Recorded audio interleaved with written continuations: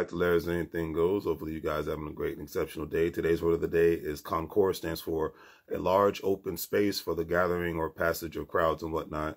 I chose this because since the world is basically open again, and you know, one thing that was very popular before, obviously COVID and the pandemic and the lockdowns, was event spaces. I remember seeing so many podcasts and talking to so many different business owners of people who own or lease spaces to promote, do events and whatnot, whether in the new form of doing events for a lot of people is, you know, booking a hall and not even really having to talk to anybody who works at the specific hall. You bring your own food, you know, BYOB, bring your own bag, beverages, food, the whole nine.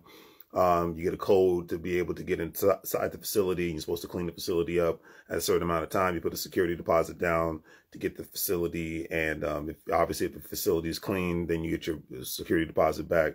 But you still have to pay the fee to utilize the facility and whatnot. And I implore all families to think about trying to own spaces like that, if not in a major city or a metropolitan area, then at least out in the middle of nowhere. Because owning spaces like that is just going to me, just grow even more and more.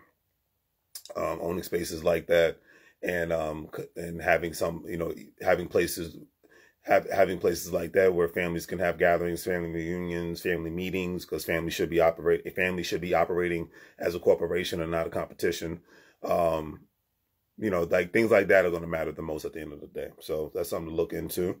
Today's quote of the day is by one of my favorite first author that I ever found out about as a child, Dr. Seuss. He says, "You know you are in love when you can't fall asleep because reality is finally better than your dreams." And I implore everybody to go after their dreams and turn the reality into something better than what your significant other can offer, or something better than what your boss can offer.